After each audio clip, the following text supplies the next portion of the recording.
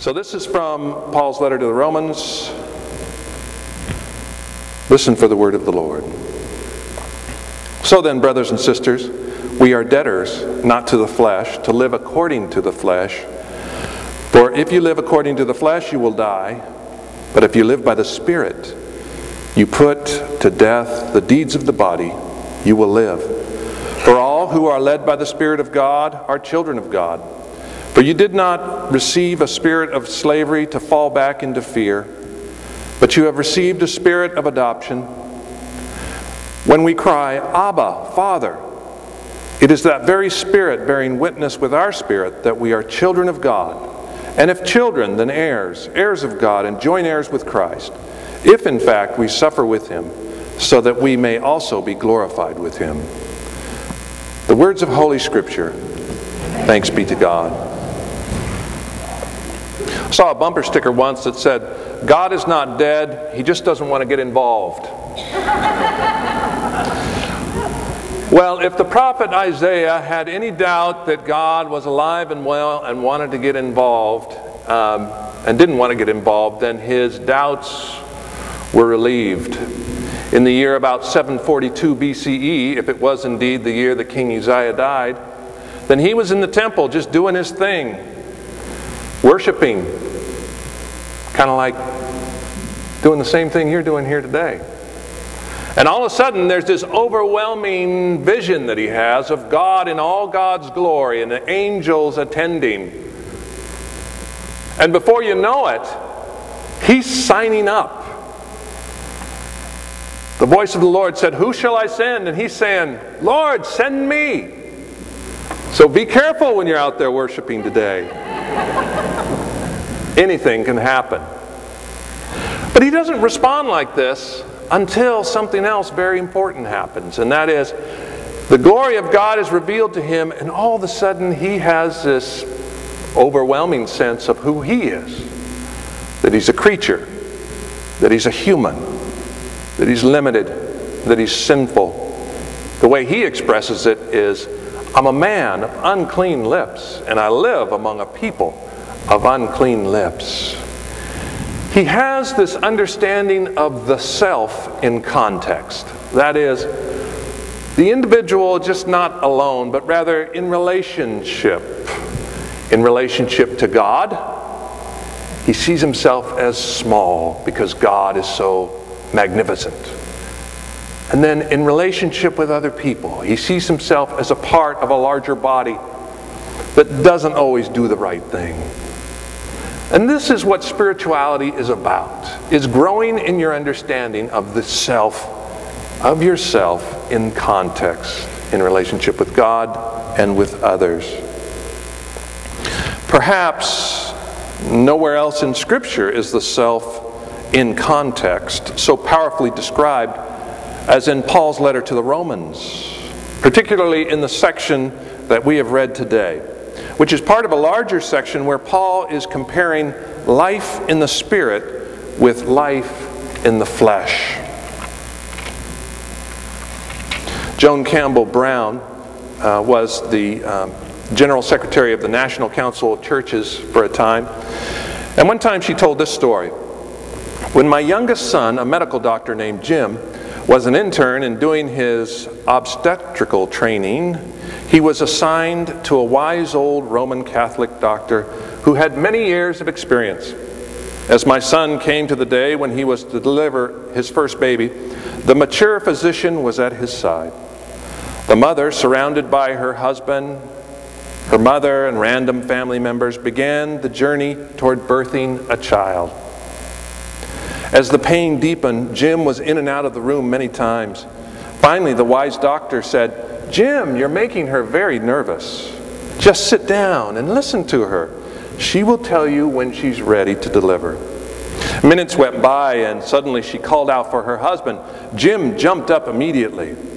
The doctor sat him down again, saying, "She's far from ready." A bit later, she called out in audible pain for her mother. Again, Jim got to his feet, but again the teacher said, "Not yet. She'll tell you when she's ready." Sure enough, in a bit, Amidst the groaning and pushing, she cried out, "Jesus, Mother of Mary!" And the wise man at Jim's side said, "Now, son, she's ready." When the pain becomes unbearable, they invariably cry out for God.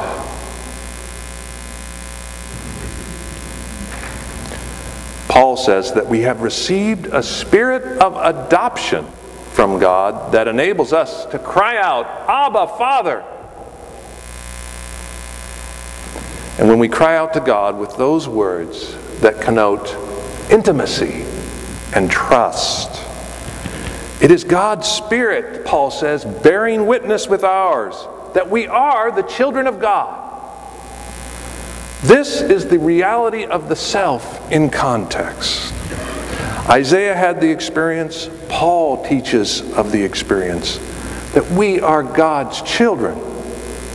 And when we recognize that, we both confess our need as vulnerable children, as well as claim a relationship that has incredible benefits. So the image here that Paul is using should direct our minds back to the parable of the prodigal son. You know it well. The son goes to his father, says, "I don't like it here, I'm heading out. Give me my inheritance, for in my mind you're dead. Just give me my money." The father graciously does. The boy leaves, squanders all the money, he's hungry, he's starving. He devises a plan, and this is a kid with a lot of plans.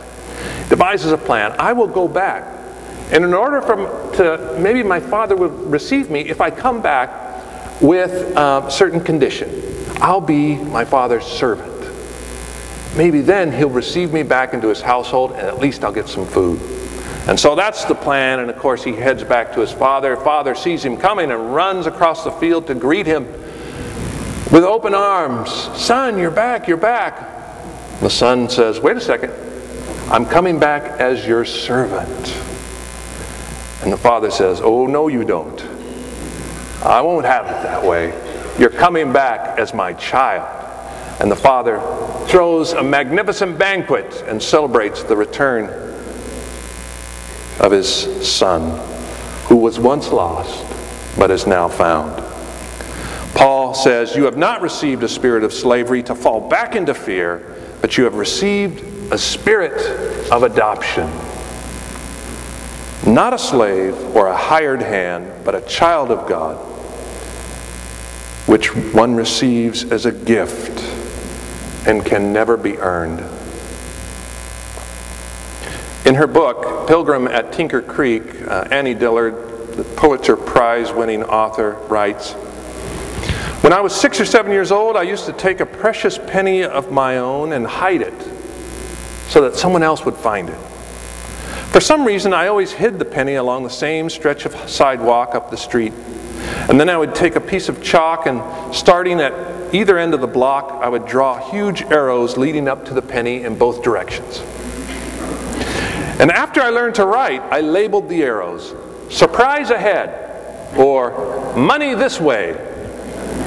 And I was greatly excited during all this arrow drawing at the thought of the first lucky passerby who would receive in this way, regardless of merit, a free gift from the universe." This adoption that Paul describes is a free gift from the universe. Today is Trinity Sunday.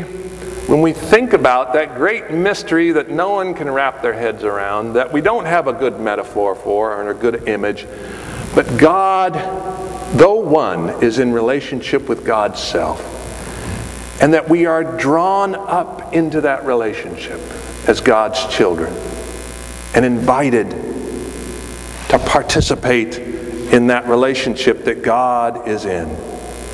That is very mystical. That is a great mystery. We will strain our brains trying to understand it. The Romans had some problems understanding it.